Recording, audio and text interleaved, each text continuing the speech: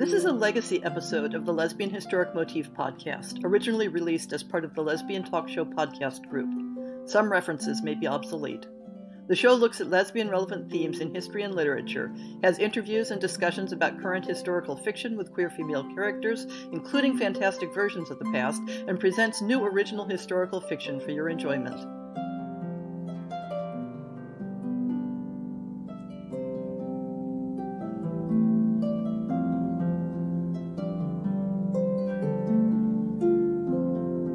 Last week, we had Ellen Klages on the show to talk about her own writing.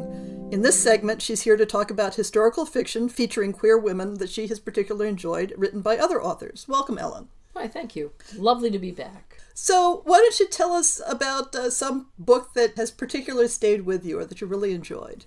The author that keeps coming to mind is a woman named Sarah Waters. Oh, yes, she's a favorite. Who's British, and I read The Paying Guests. Actually, I have to confess, I didn't actually read it. I listened to it, books on tape, because I was sick and I was in bed and I had hurt my back, and so I couldn't sit up and read. So I was listening to it on tape. And I actually am really glad that that was my introduction to Sarah Waters, because it was a British narrator, and I think I would have missed the class differences between the main characters if it hadn't been somebody narrating them with completely different accents, so I could tell that one was well-educated and wealthy and one was not.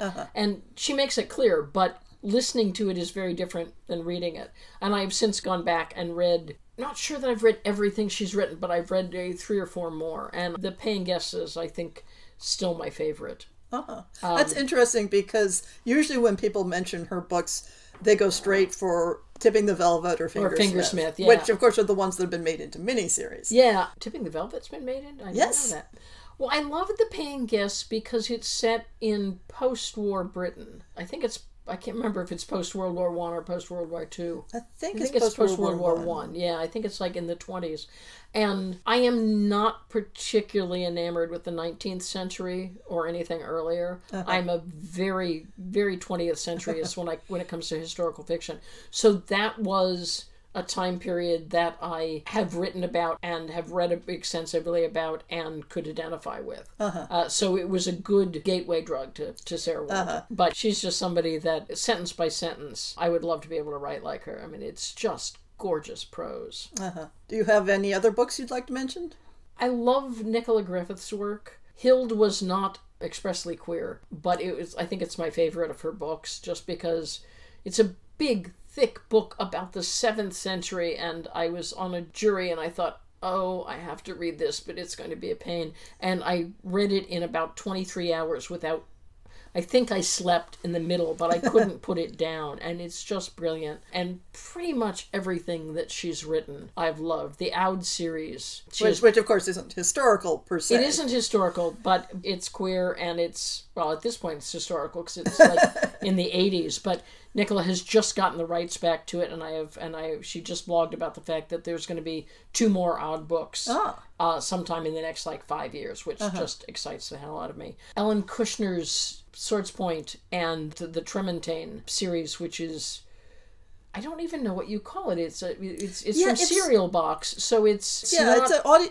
I listened to it on audio. Yeah, but it also appears in print. But yeah, it's a serial. It came out. You could listen to it, you could read it online, and afterwards it came out in print, which is very non-traditional. And it's set in a.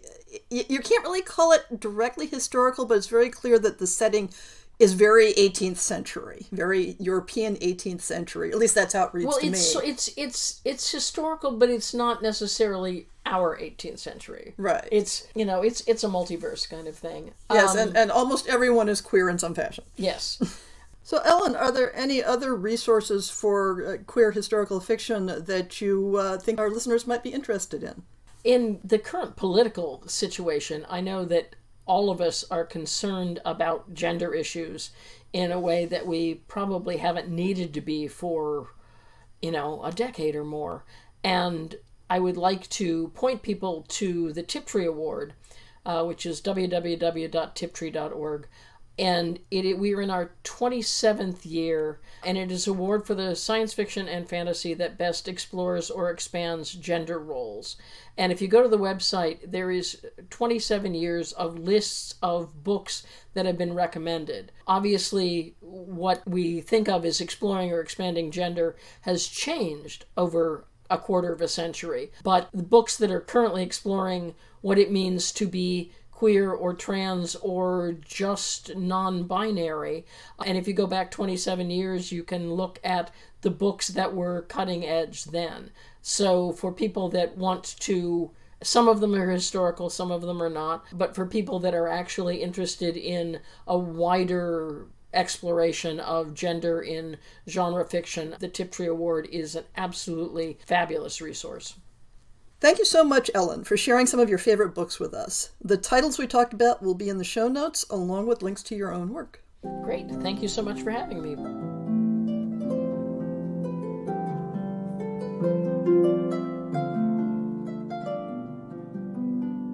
I hope you've enjoyed this episode of the Lesbian Historic Motif Podcast.